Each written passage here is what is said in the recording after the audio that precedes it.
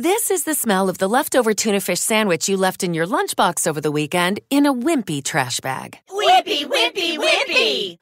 Blech! And this is the smell of that same sandwich in a hefty, ultra-strong trash bag. Hefty, hefty, hefty! Ah, smell the difference? Hefty Ultra Strong has Arm & Hammer with continuous odor control, so no matter what's inside your trash, you can stay one step ahead of stinky. And for bigger jobs, try the superior strength of Hefty Large Black Bags. Hello, saver. Whether you're saving for that trip to the tropics or saving for an emergency, now is the time to take advantage of Wells Fargo's savings options. Wells Fargo offers savings accounts that can help you save towards your goals. So, what are you saving for? Visit a Wells Fargo branch or wellsfargo.com/save to open a savings account today. Wells Fargo Bank, N.A., member FDIC. Now for our story. This morning early, Aunt Mary Lane had taken the little pickup truck and started out for Wakefield.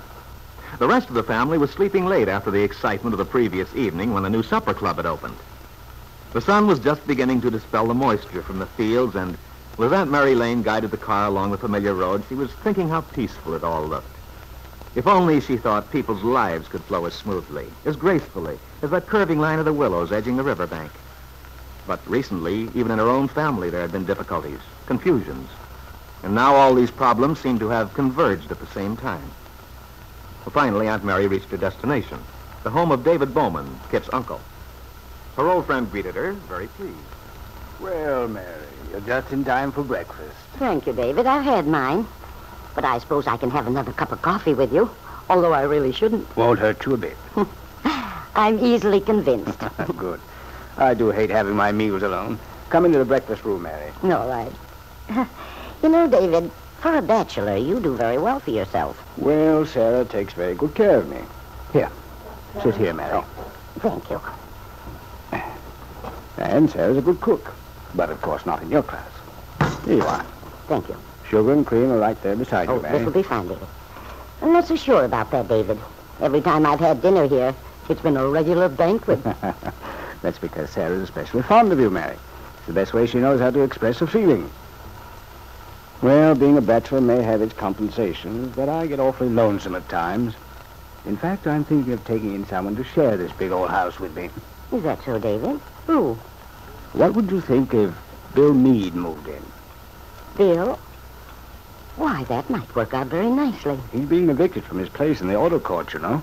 Oh, my goodness, no, I didn't know. Peggy hasn't mentioned it. Well, I believe he just found out yesterday. Well, what's happened? He's been there at the auto court so long, I thought he'd be considered a fixture. Oh, I'm sure he's an ideal tenant. But you see, they're tearing the place down. The new road from Huntsville cuts through right at that curve there. I see. So it occurred to me that it might be a very satisfactory arrangement for both of us, Bill being here. I think you know how fond I am of that boy, and, well, he's good company. Yes, indeed he is. It ought to be fine for him, too, David. I think Bill needs someone to confide in, especially another man, someone he looks up to. So far as that goes, Mary, there's not a soul in this town Bill looks up to more than he does to you. Oh, I believe he respects my judgment and his company. But some of his problems are... Well, you could help him a lot, especially now. That's why What do you mean, Mary? I thought Bill was getting along fine. His work at the bank has been excellent. Now that he and Peggy had to be married... I'll tell you the truth, David. That's why I came to see you today. I doubt very much whether Bill would want to bother you with it. Bother? He ought to know better than that. What is it, Mary? What's wrong? It's about Kit. Kit? You mean he's heard from her? Yes, David. Bill had a long-distance telephone call last night from Miami, Florida. That's where Kit is now. In Miami? Of course, I couldn't be sure, but I had a notion she'd gone to New York. How is she, Mary? She's not well, David. In fact, she's very ill. What's the matter? Bill was told that it was a mental breakdown. Oh, Mary. Who's taking care of her? That's what I want to talk to you about, David. You see, last night, while we were all out, this call came from Bill from Miami. Mrs. Trumbull over at the auto court had the operator call the farm. The call was from Paul Cromwell. Cromwell. Wasn't he at Camp Downing while Bill was? Yes, that's right. The four of them, Bill and Peggy, Kit and Paul, went out together all that summer. And then Well, you know what happened after that, David. When Kit decided she'd fallen in love with Bill. Yes. Kit must have known Paul was down there in Miami. I suppose she went there because she simply didn't know what else to do. When she left here, ran away. Well, it's easy to imagine how she must have felt, don't you think so?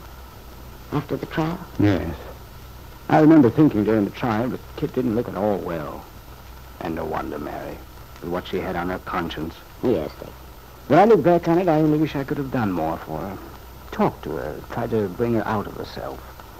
But there's always been a wall between us. I couldn't seem to break through it. And I'm afraid Ben Calvert had a great deal to do with Kit's building that wall around herself. Of course he had. It's even possible Kit's present illness, this mental breakdown, had its beginnings a long time ago. Maybe back as far as her childhood. I suppose so. But, Mary, if Kit's seriously ill, as you say, who's looking after her? Well, she's under doctor's care in Paul Cromwell's rooms at this hotel. But, as Paul told Bill, he doesn't want the responsibility. The doctor seems to think she should be sent home, back here to Wakefield. But they say she's in no condition to travel alone. Well, naturally. Anyway, it's not Cromwell's lookout. But why in thunder did he call Bill? Why didn't he call her father? Ben's the person who ought to bring her back, see she has proper care. I know. David, Paul did call Ben. Mm-hmm.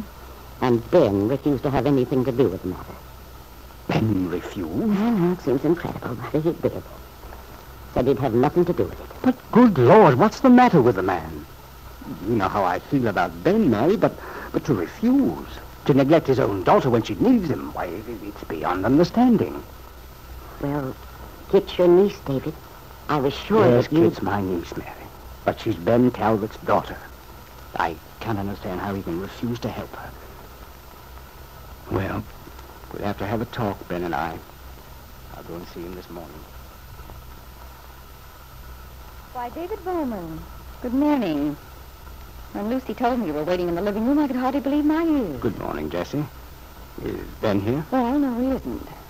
Well, that is, he isn't down yet. We were up rather late, you know. Still quite early to be having callers. Yes, I know. But I have to see him about something important. I'm sure it must be, or you wouldn't be here.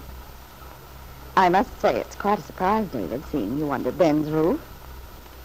I understood you and Ben had agreed to disagree a long time ago. There are times when one's personal feelings have to be subordinated, Jessie. And this is one of the times. I heard something this morning which shocked me deeply. Shocked you? What on earth do you mean? Something to do with Ben? Something to do with Ben's daughter. Oh, Kit. Yes. I presume you know Kit is quite ill. Yes, we heard about it. So, Paul Cromwell got in touch with you, too? No. He telephoned Bill Meade when Ben refused to assume the responsibility. And now you've come around, filled with righteous indignation, to tell Ben how wrong he is. Well, David, I'm afraid it won't get you very far with Ben. Will you tell Ben I'm here, Jessie? I know how you feel about Ben. You never have approved of the way he brought Kit up. That's true. Well, perhaps I'm prejudiced. After all, Ben is my husband. And I'm more likely to see things from his point of view. But what you seem to forget, David, is the fact that Kit's treated her father abominably. Look at the stunt she pulled about that baby. Kit's been fault in many ways, Jessie. I don't deny that. But a child is a result of its environment, its influences and upbringing. Ben failed Kit ever since he was a youngster. If she's made mistakes, they're as much Ben's as her own. So you think Ben's failing in his parental obligations? I do, most emphatically. That girl is ill. She belongs to her own people. And for Ben to refuse to do anything for her. Well, as I said, you can talk to Ben if you like. Personally, I'm entirely in agreement with him in this thing. It's useless for you and me to argue the point, Jessie. It's a question for Ben to decide. Something he has to face himself. Oh, of course. I merely thought I might save you a lot of trouble, David. Since I'm positive what Ben's answer will be. Thank you, Jessie. But just the same, I'm going to wait. There was a determined look about Ben's brother-in-law, which Jessie observed with secret misgivings. Would David be able to change Ben's attitude toward his daughter? Ben had sworn not to go to Kit's help, but perhaps David had arguments which could reawaken his basic affection for Kit, an affection which Jessie knew still did exist. With a sinking heart, she thought of the possibility that Kit might, after all, return to live in the house on 11th Street, return to her father's affections. But not, Jessie thought, if she could avoid it.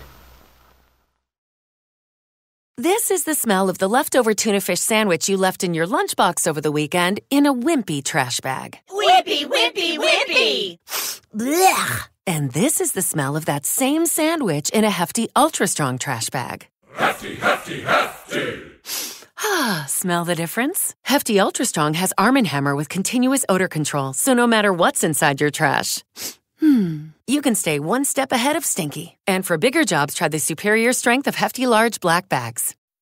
Fargo, the new virtual assistant from Wells Fargo, makes banking faster and easier. Like this. Fargo, what's my checking account routing number?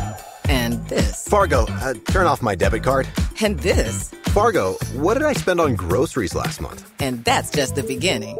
Do you, Fargo? You can in the Wells Fargo mobile app. Learn more at wellsfargo.com/getfargo. Terms and conditions apply. Your mobile carrier's availability and message and data rates may apply. Wells Fargo Bank, N.A., member FDIC.